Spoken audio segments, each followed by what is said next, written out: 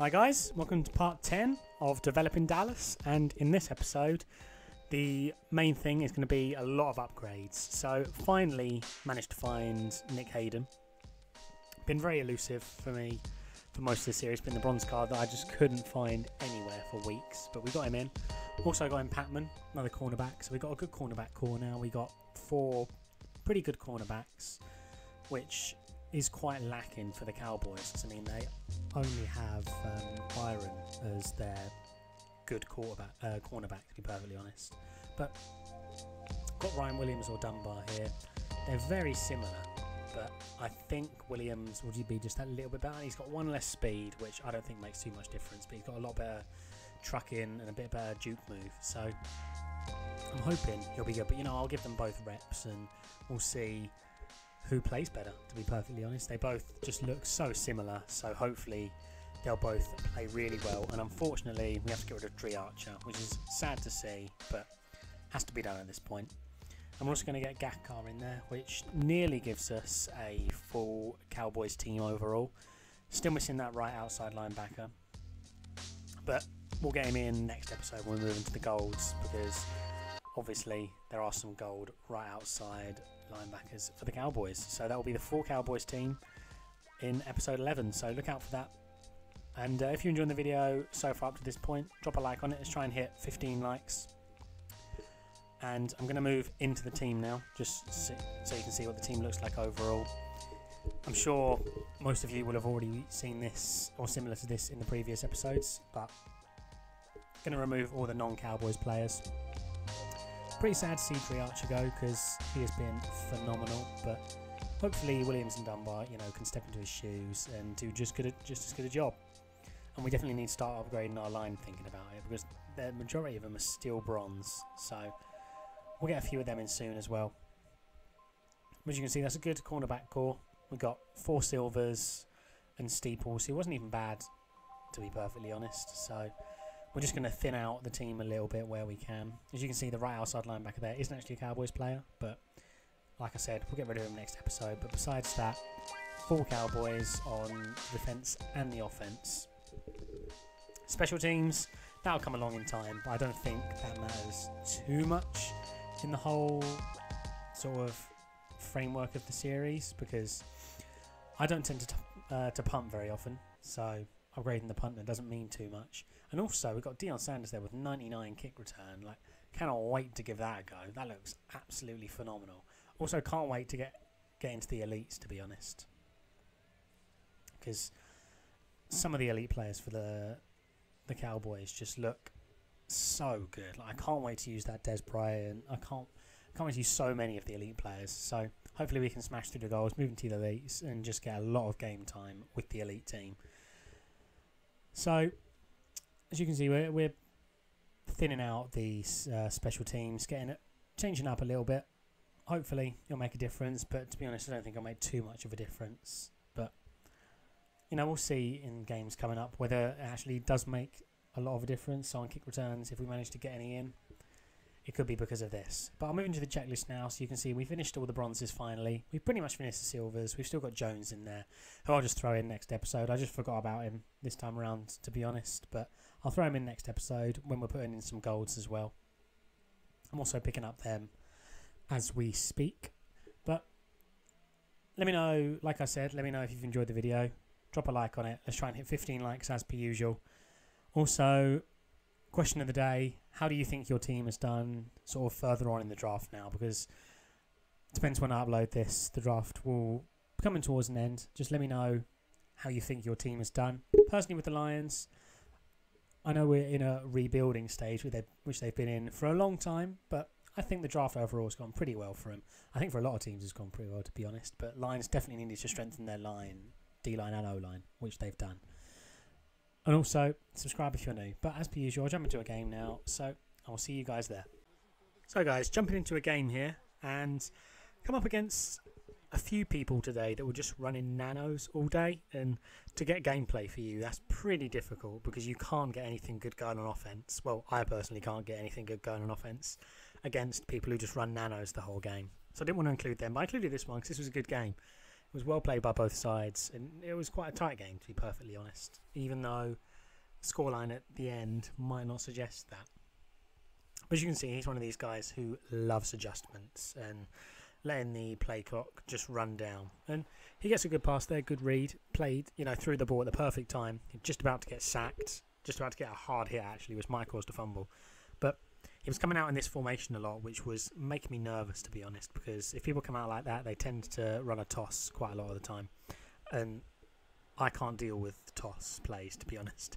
Hate them, because I can't arrange my defence to beat them, but as you can see, he's also rolling out a lot. We're keeping that locked up most of the time. I mean, I'm going to try and keep one of my linebackers in QB contain when I can, but I just don't want to give over the middle a lot of the time. And as you can see here, he gets a slant route, and nothing I could do to stop that. You knew he was going to make it. But 4th and 4 on quite early on in the game, he just went to the flats, and I thought he wasn't going to get the yards there, but a little burst of speed, and he managed to get in. So fair play to him. And he's playing well at this point, rolling out, throwing dots most of the time when he's throwing. He hasn't thrown into coverage once, which is a problem.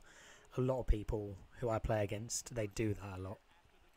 But you can see he's coming out in formations that when people come out like this, they tend to run a toss play, and he just wasn't, which really confusing for me. That's something you can definitely abuse against people in this game, is if you come out on the 4 verts formation and don't run the 4 verts play.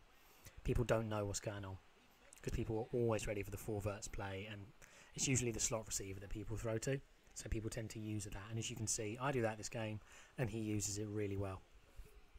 We need to get a pick there, unlucky not to, but he's got to the goal line and he just can't get in. We see he's open there, but he's just going to run it out of 6 yards, and it's 3rd and goal, and he hasn't got anything here. And I know he's not going to run it because he hasn't run it once this game. I mean, if he mixed up and ran it, he could have easily just cut to the right there and probably got in. Or even the left. Look at the holes on the left. But once again, nearly a pick. And he goes for it on 4th, which is baffling to me. He wasted the whole first quarter on this drive. Just take the 3 points. You've worked hard for them. But luckily, I lock everything up over the middle because I'm using one of the linemen. And we stop him, get a fumble.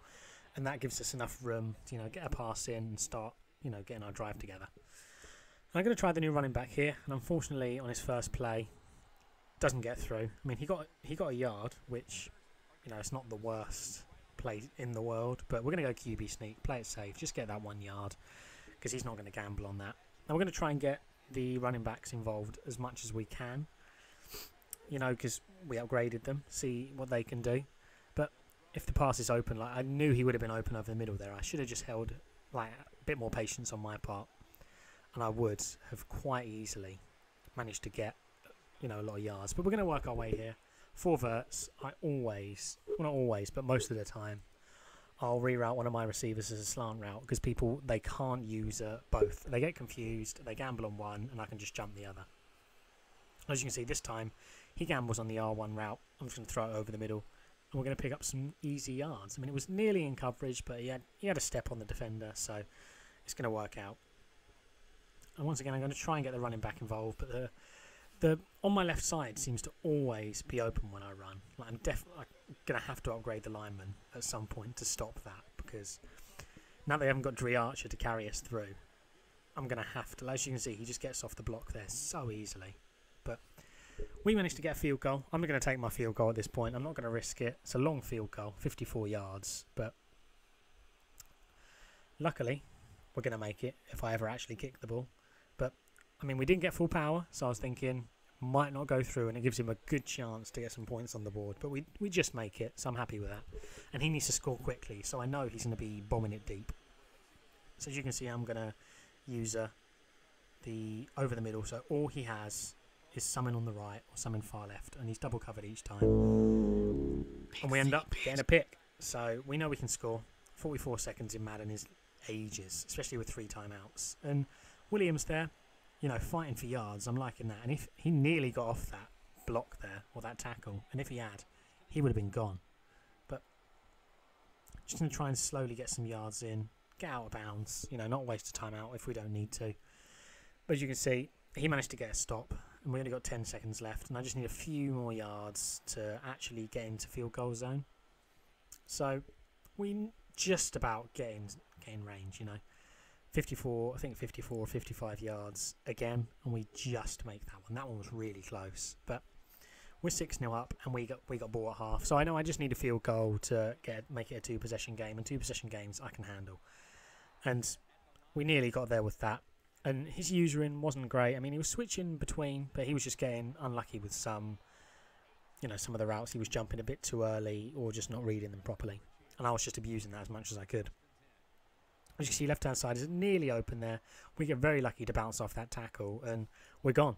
So, Tree Archer, eat your heart out. We've upgraded the running backs. Well, we've changed the running backs. Don't know if they're upgrades yet, but, I mean, got the first touchdown in the first game, so they're definitely not bad. We get a nice little sack there.